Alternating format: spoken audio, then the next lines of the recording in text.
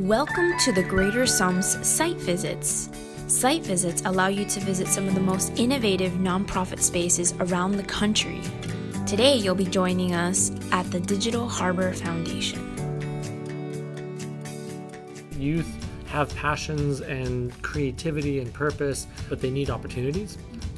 And so where and how do we create those, especially ones that are focused on pathways into high growth tech sector jobs, which require a skill set that is always evolving and changing. My name is Adina Moulton, and I am the Senior Development Manager at the Digital Harbor Foundation. So we are a tech center and makerspace that provides technology and career readiness education to about 1,200 Baltimore City youth a year. And then we provide capacity building, technical assistance, and curriculum to educators and organizations that want to integrate similar programs into their own learning environments. 2012, Baltimore City was shutting down a number of its rec centers. And so Andrew Coy, our founder, went to the city and said, hey, let's save the rec center. And they said, well, what would you do with it? And he said, well, I would turn it into a tech center. When I heard about this rec center closing down, I talked with others. I was a classroom teacher 2 blocks away at the time and was saying, what can we do to keep the rec center open? How do we, and somebody asked me, well, what would you do with it? And I told them all the different types of things that I felt like we could be doing, teaching things like 3D printing and web and app development and all sorts of skills that will put young people on pathways into high growth sector jobs that were right here in the community, but that they didn't have entry points previous. We just really saw the need for larger spaces and places with a lot of freedom to teach these technologies. This is the site created by the youth employees here at the Digital Harbor Foundation web shop. It's for the Pigtown Main Street location. So they have like events and stuff, but they usually didn't have a way to advertise it. Pigtown, it's going to be pretty cool for the first job that web shop has done. If you want it to fall in that pit, you'll need to make a variable for gravity, which gets a little more complicated. You might want to try to find a tutorial that goes over that if there is one. Otherwise, one of us can come around and show you how to do that. Yep.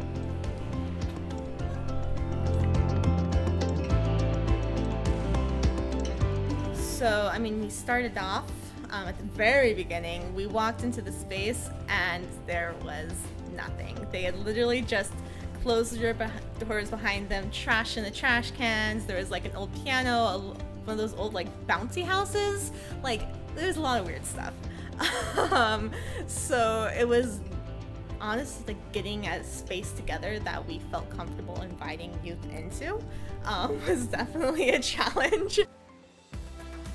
We were confident it would work just because we saw the need for it as being so pressing and so important, and we saw that like youth were hungry for this, and the parents are hungry for this, and the community is hungry for this.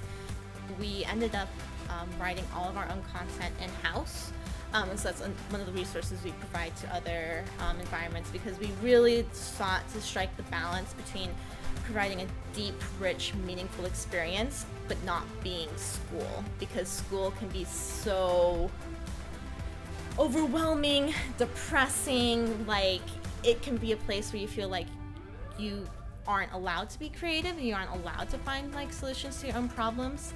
And so we work really, really hard at creating a space where youth are fully empowered. What really excites me about the Digital Harbor Foundation is how innovative it is and how eager it is to be on the cusp of what's new, especially when it comes to how we approach teaching and learning and how we create an environment where youth are actually excited to be here and they're excited to learn. What are you making? A landscape for my It makes sense. This is back in the day when they had like the castles and they were fighting with like catapults and stuff. I like this one. Oh, I think this is cool. I can see the rubber bands here, and you have popsicle sticks here, and you're gonna be able to launch a pom-pom. Looks like it. That's pretty cool. Make a really good prototype so that they can be like, well, he researched it, then he prototyped it, then he actually made it. He tied it. Oh no! He put it on. Oh, see that first one. We are not using batteries in our designs today. I know. Oh yeah, I definitely want to see that when it's done. I think you know what's going on.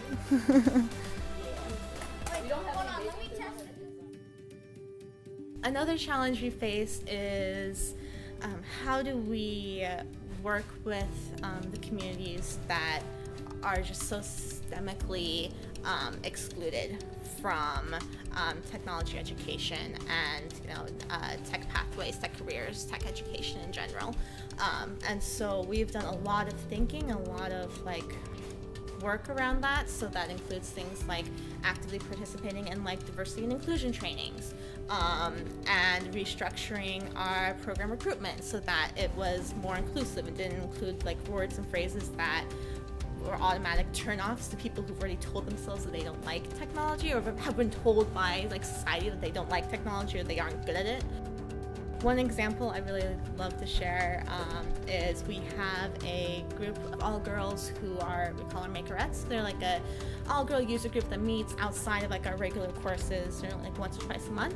And so in 2017 maybe, they worked on a semester-long project called Be the Light, where they designed, laser cut, and sold lanterns to raise money for the House of Ruth, which is a local domestic violence shelter.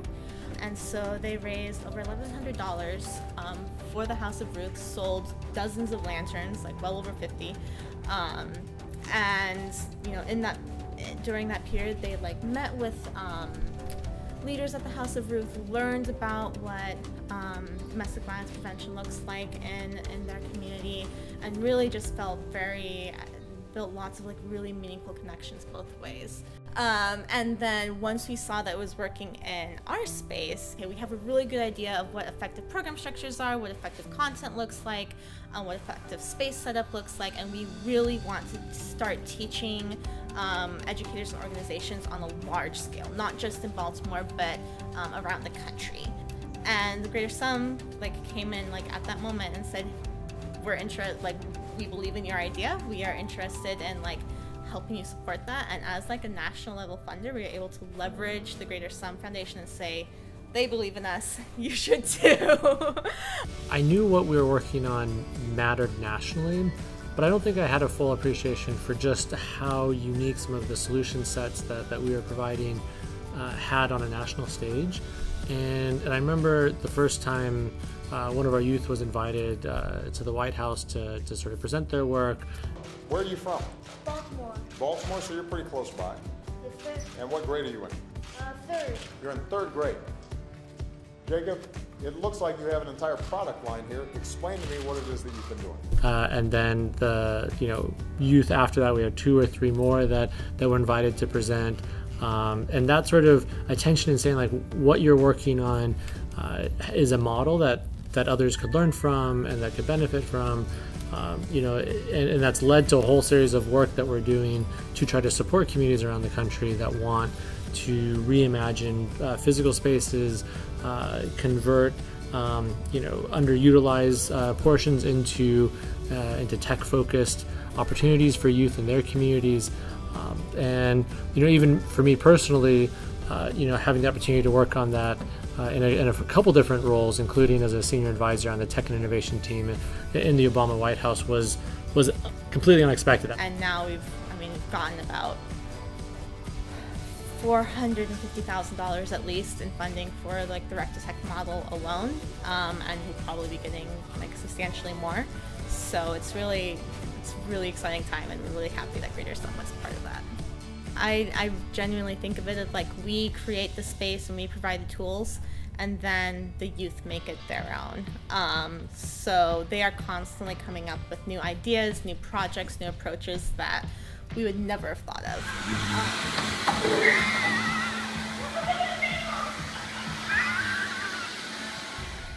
we see a lot of potential that the seeds have been sown, and now it's a matter of watching them grow and sprout and where they go from here.